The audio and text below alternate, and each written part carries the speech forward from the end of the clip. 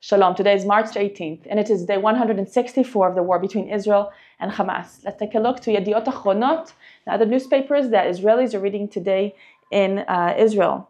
It reads, "Hametichut bein Netanyahu leBiden." The tension between Netanyahu and Biden is rolling downhill into a crisis. And in the red, it reads, "Hitnagshut," collision.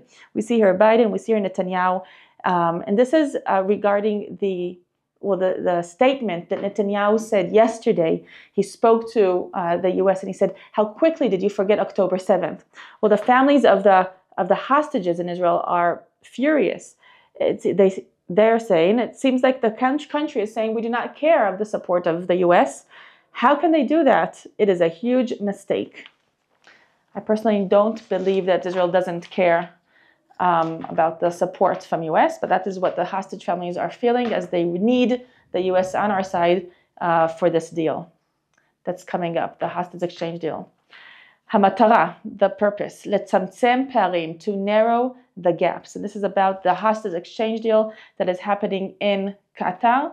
The Israeli delegation is there with Hamas, and Qatar will be negotiation between the two sides.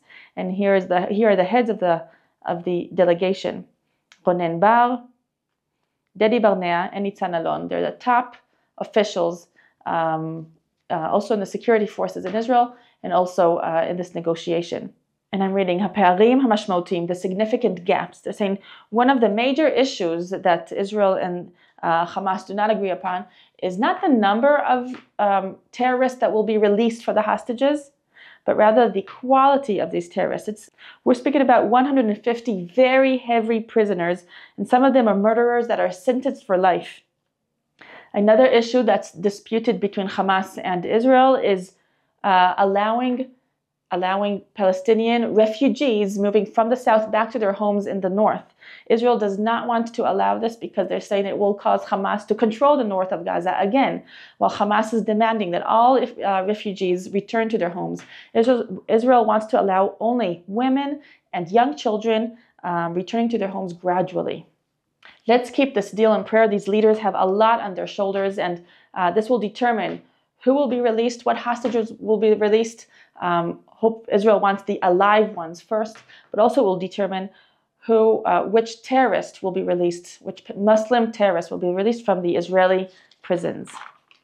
The next article is about the crisis between America and the U.S. Here in the cartoon, we see Benjamin Netanyahu on the right and Biden on the left, and they're both officially speaking, while Trump is enjoying popcorn and Coke watching the play. And it reads, Brit al Saf Tehom, alliance on the verge of a Tehom, a downfall or a crisis.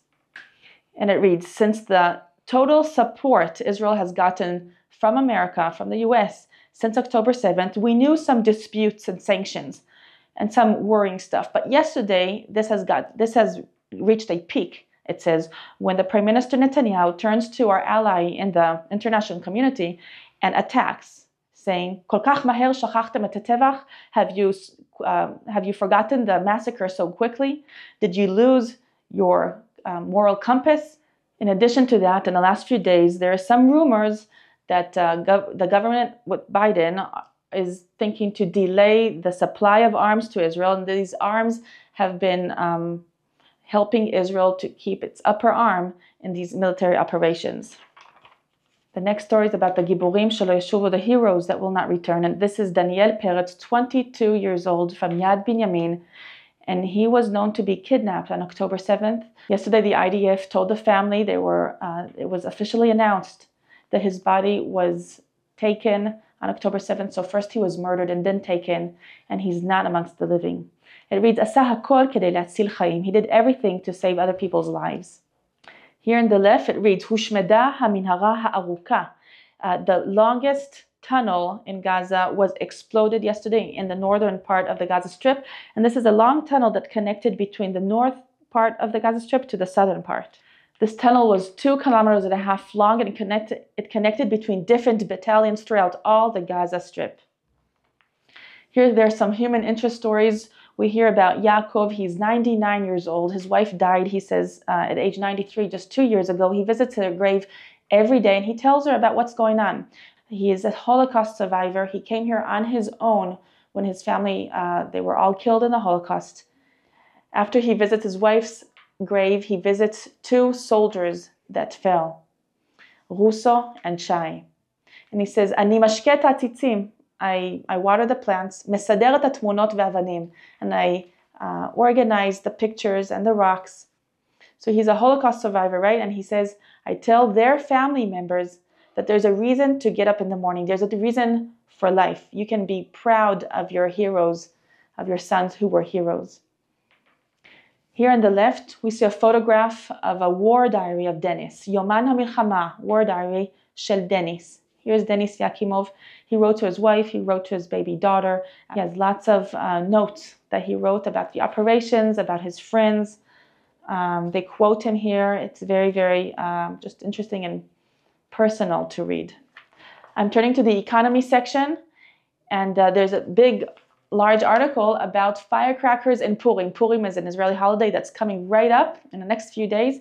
And the firecrackers that usually children mostly use in Purim, they get dressed up and they use these toy guns with firecrackers. It is very alarming to the PTSD soldiers, the post-traumatic soldiers. And it reads here, Purim betzel milchama, Purim in the shadow of war. And it reads here that the stores are letting go of selling firecrackers. So that's a big thing. The firecrackers are really alarming to the post-traumatic soldiers, as it reminds them or may take them back to what they experienced in the war, especially this year. It reads, are you looking to buy fruits and vegetables from the area surrounding Gaza? In Hebrew, called Otef Aza. Well, here's a new symbol that will help you choose the vegetables. The Otef Aza, the Israeli area that's surrounding Gaza, plus more of the western Negev. The Negev is the southern desert close to Gaza. It takes about the third of the agriculture land in Israel, and it has a lot of fruits and vegetables and wheat and milk.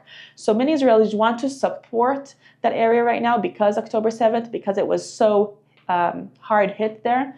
And Israel came up with a little logo here, a symbol. It says, Gadel be'otef u'b'negev ha'ma'aravi. This has been grown in the Otef, which is the surrounding of Gaza, and the western part of the Negev. So it's a way to strengthen the economy in Israel when you buy Israeli-grown produce and not from Turkey, for example, that lots of Turkey vegetables find their way into Israel. So this is it for today. For more updates and stories, visit us at allisrael.com. You can follow us on our social network and share this video with your friends. Like it if you liked it. This is Rotem Magen for All Israel News.